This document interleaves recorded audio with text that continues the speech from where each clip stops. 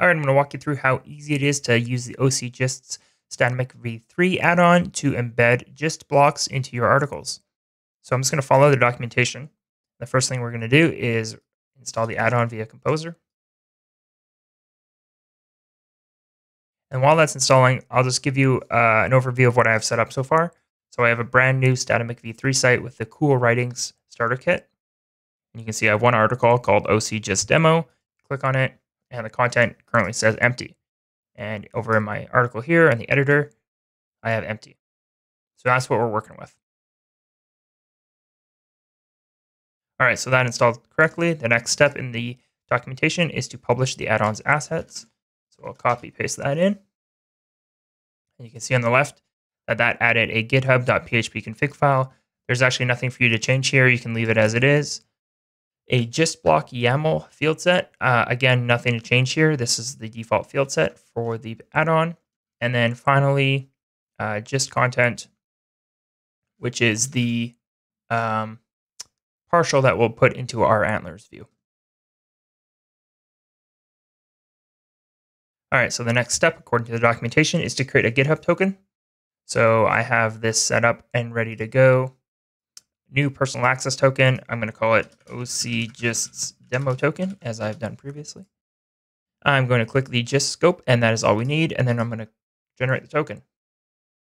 From there, I'm going to copy paste it into my environment file.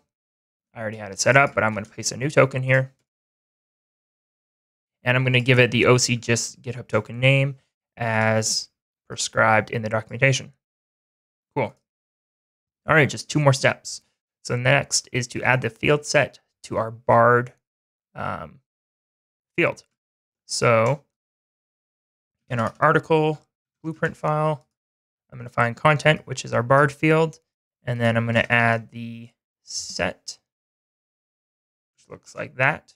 So in this case, I didn't have any previous sets, but in your case, you might already have sets for Bard. So then in that case, just add this chunk. And so now this will tell Bard to add a new set called the gist content, and then import the fields from the gist block, which again looks like this. So it adds 4 fields, 2 of which are these 2, which are hidden. And then you'll be able to type into the code editor and then add an extension. So I'm going to save this file. And then at this point, I just need to update the partial for my templates. So I'm going to copy paste this chunk, throw it into show.antlers. And here, because I had no sets previously, we just need to update this so that Bard is going to use a loop.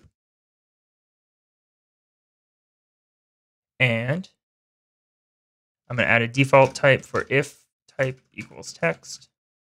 Then we'll do, we'll output text.